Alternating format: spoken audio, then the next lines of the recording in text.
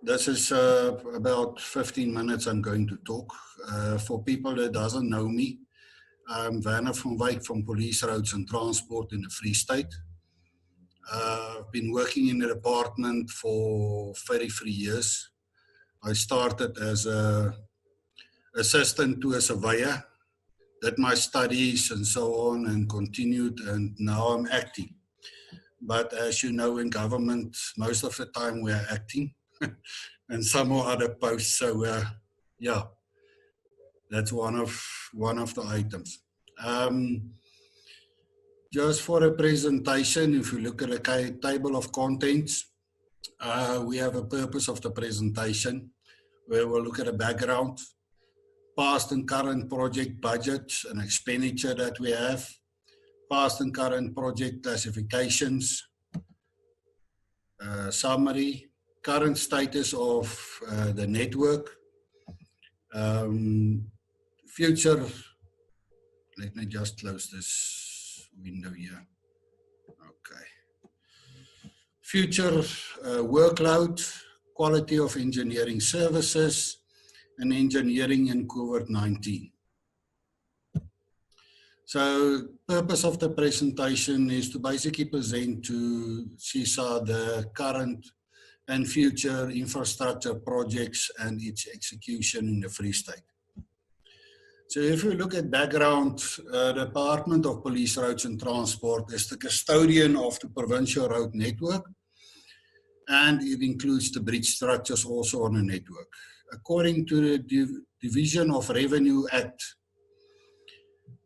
through the aid of the Provincial Road Maintenance Grant, or PRMG grant as we call it, we are responsible for the following, but it's not limited to that. To improve the road safety with special focus on pedestrian safety, to improve the condition and lifespan of the provincial road network, to improve the rate of employment and community participation through labor-intensive construction methods, and the skilling of people also, delivering a road network on road network infrastructure projects. The grant, which is the PRMG grant, which is a supplementary grant to our normal funding, helps us to invest in our road network and to maintain it. And it is basically used in routine, periodic, and rehabilitation maintenance projects. So if you look at expenditure per grant for 1920 and 2021, just to state that if you take a comparison of our grants, and we all know the PRMG grant is supposed to be add-on to our own grant that's received from our provincial treasury. We, in the Free State, depends about basically 94% of the time on a PRMG grant, and we basically getting 6% enhancement allocation, which is from our own treasury. So most of our projects, if not all, is basically budgeted and expenditure is on the grant. So we've been fighting for several years, and we continue on fighting to have a 50-50 spread between the enhancement allocation and the PRMG grant. But yeah, that's one of those items that keep on. Now, if we look at the grants that we have available in the 1920 financial year, we had an EPWP grant of 11.5 million, which we spent 100%.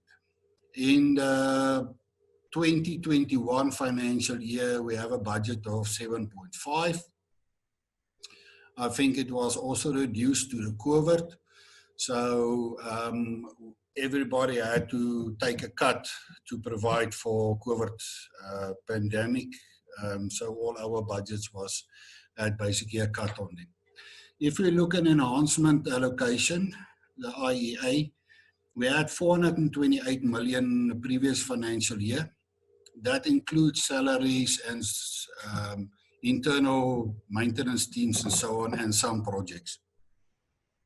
Of that, we spent 82%, but we actually spent 100%. The challenge was that there wasn't enough finances or cash available to pay all the contractors by the end of the year. And that meant that we had accruals that were run over to this financial year. For the 2021 financial year, we have a budget of 409 million, which has already been cut for the COVID, of which we spent from April up to now 63.5 million. That gives you 15% of the grant being spent. On a provincial road maintenance grant, we had 1.39 billion previous financial year, and we spent it 100% on all our projects.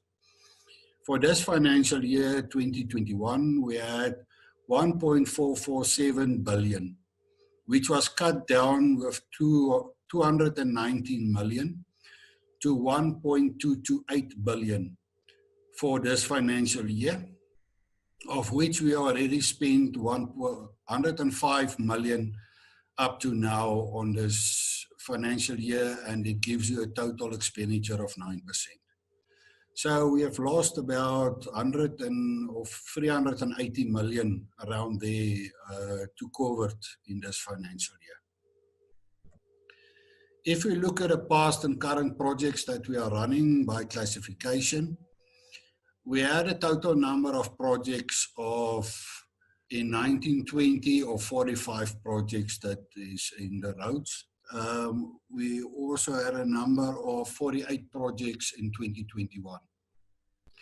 On our EPWP projects, we had 1926 and in 2021, 14. That is your most labor-intensive projects. Then on routine maintenance projects, that's your patchwork, reseal and so on, we had 7 projects in 1920 and then 9 in 2021.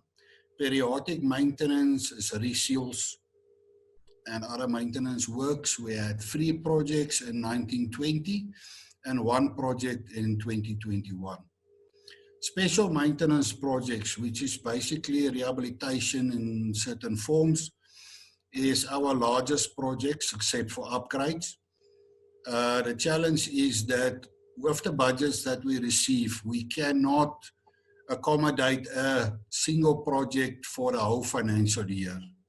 And the amount of money that the contractors can expend on the project outside in the field is also limited. So we normally spread projects over 2 to 3 financial years. So a project will basically occur 3 times or twice over 3 or an MTF period. So on special maintenance, we had 18 projects, and in 2021, we have 15. On the upgrade projects, that is where we improve the roads, widen them, do climbing lanes, etc. We had 8 projects in 1920, and we have 5 projects in 2021. RAMs, or Road Asset Management Systems and Systems projects, we had 3 projects, and for this financial year 2021 we will have 4. We have basically added safety projects to the list of projects that we have there because it's one of the compliance items of DORA. So if we look at the current status of our network in the Free State, the network in the Free State comprises of paved and unpaved roads as normally. And there you can see our 5 districts, where Leweleputswa, the second district from left, is the district with the highest kilometers of paved roads, which is the black bar. Now, the grey bars that you can see on all the provinces is our tertiary roads. Now, the tertiary roads, due to budget constraints that we have, we do not work on these roads anymore. We have basically, they are still with us under legal compliance. They have still servitudes registered, etc., but we don't do any maintenance or any works on them. So the works are basically done by the farmers themselves. So we concentrate with our budgets that we have mainly on the black bars, the paved kilometers, of road, and then on the orange bars, which is the gravel roads, the secondary road network that we have, which we do regraveling and blading works. Our current status for our paved road network. We have had our road asset management unit do overall network conditions, and where the condition overall, if you look at the graph, you see the last bar there, you have R1, 2, 3, 4, 5, and the last bar, the overall bar, indicates that we have 50% poor and very poor. That's the red and the purple, if you put them together. So 50% of our network is in poor to very poor condition. This was about 2 years ago at 65%. So we're working in the right direction with decreasing the poor and the very poor, but we must not forget to look at the fair and the good. The fair roads, if you do not start addressing the fair roads, you will have an issue eventually that they all end up at poor and very poor, and will create just a cycle which you will never get or reduce your poor to very poor roads. So if you look at the last overall, we have 5% very good roads, 13% poor roads, 32% fair roads, 38% poor, and 16% or 15% very poor. If we continue with the current road network status, we will look at the network condition number. So overall, the network condition number is 47, which is low. It means that our road network is still in a poor condition when we have a lot of work to do. If we analyze it according to the RCAM classification, you can see on the graph the yellow bar there that indicates that the R2 roads is in a best condition if of classification, and that is at 50%. While the poorest classification, which is the R5s, is at 48.8%. So our classifications between the different roads does not differ a lot. So it indicates, in short, that our whole road network is still in a poor condition. If we look at the maintenance and rehabilitation strategy that the Free State or the Department of Police, Roads and Transport has adopted, it is a 5-year maintenance plan strategy where we have prioritized our projects or road network based on the structural, the functional, and surface conditions of the network. Other contributing factors that we have taken into account is the traffic volumes, strategic economic roads, and road safety appraisals, which was done. I think we're the only province in the country that has done that, except for KwaZulu-Natal. So, yeah. The strategy seeks to generate employment, which we all know our job creation needs to increase, and to enhance the economic growth of the Free State, to provide a safer road network. Furthermore, the department has developed a road asset management plan that takes into account in the documentation the nature of the road, the age of the road, the extent, utilization of the road, the condition, performance, and value of the road as it is in the field. Finally, a life cycle cost analysis is performed on a yearly basis to take our budget that we receive and see what is the best that we can do for the amount of money that is available. What will be the best balance? And that is how we will then get to our list of roads and projects that we have to do for a financial year. If you look at a future workload for consultants and contractors, The department is currently expediting infrastructure projects by means of internal capacity, therefore bringing the cost saving to consultant fees. Now, the internal capacity is fine, but what we have found also is that we have too much work for the limited number of project managers and people that we have. So it was a good item to look at for a certain time period, but it doesn't look like it will be sustainable. Consultants will then be needed to make it possible for us again to function normally. Even when the need is identified, the engineering consultant service will be procured through our supply chain processes and procedures to ensure that the work is distributed fairly and across the board. If we look at quality of engineering services, the department is capacitated with officials that supervise internal maintenance teams. That's our own people, as they called them PAO previously, or PAO. And then we are also having the same people look at the external projects, which is funded by PRMG funding, which is done by contractors.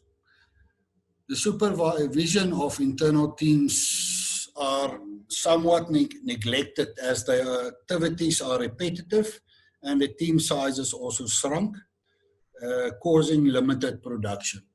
So with our own people, as I explained now, that we're utilizing for the external projects also, it is that we are concentrating much more on the external projects because of the amount of work that is expected from a project manager to manage a project. More focus is placed on KPI projects, which is the capital projects and the large money, than on the OPEX projects. If we then go further and we look at the covert procedures that we have put in place in the Free State with our department, as our projects was running smoothly and then everything had to stop and we had to rethink the whole situation. All road construction contracts currently is adhering to the department or the Occupational Health and Safety Act, Act 58 of 1993, and its regulations, in particular the construction regulations of 7 February 2014, number R1010. The implementation of the National Disaster Management Act in combating the COVID-19 pandemic resulted in various regulations and restrictions that had to be implemented, and which was additional in procedure to what a contractors, small contractors and subcontractors normally put in place.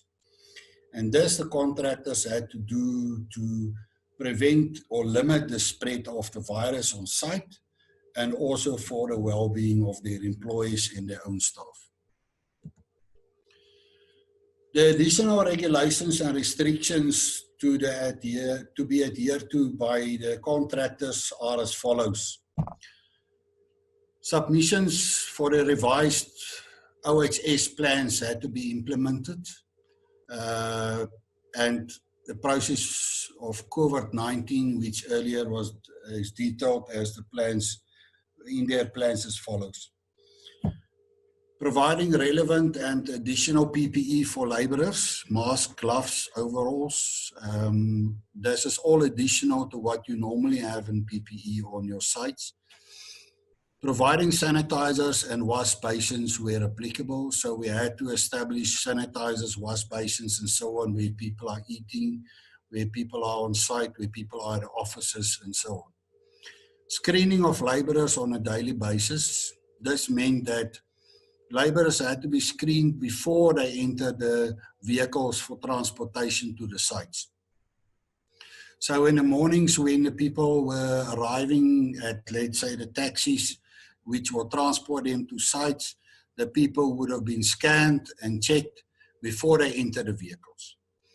The vehicles was also looked at to, if you had about 30 people that you need to transport, you will then have divided the group of people into groups of 10, and only 10 people would be transported in a minibus seating 16 people.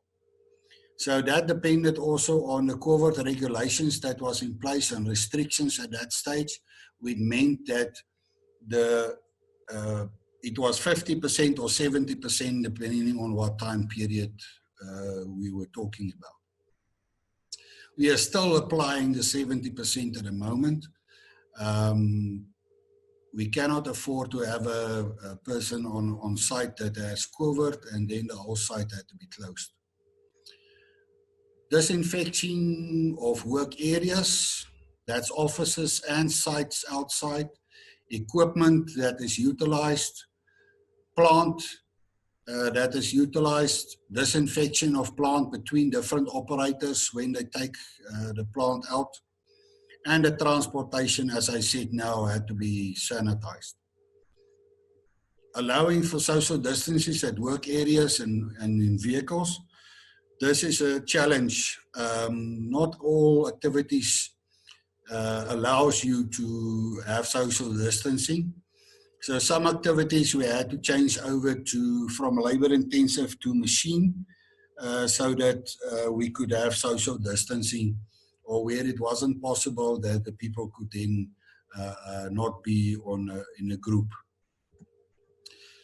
Furthermore, if we look at procedures in dealing with infected persons and quarantine procedures on site, on all sites, offices and on sites, we have a certain area or an office that's been put aside for quarantine. A person would then, if a person is found to have COVID or a high temperature or so on, you would be taken to that area until the Department of Health arrives so that they can take it from there. The same thing with procedure of phasing or restart of labor. It basically comes down to that with us also in the offices, basically a third of our people are at work. The other third, people with comorbidities, people older than 60 years are not at work and they are on special leave. So where we had people outside on the sites in the same circumstances, they are also on leave, so they're still getting paid. And we had to work with less labor than we had before. So with the procedures implemented on all sites, that would include all stakeholders. This meant that we have taken everybody, the community, the CEOs of the companies, of the construction companies, and everybody into account. And we have had meetings with all of them so that they all understand the same processes and are stakeholders in this whole project and in each and every project, so that everybody is clear on what happens and how it's done. We have also gone the additional work to get your local-based health authorities onto par, so that we have communication with them and they are also part of our project management teams, and is able to oversee that we are adhering to the OSH operations on site. And that is my presentation. Thank you very much for the opportunity, and I thank you.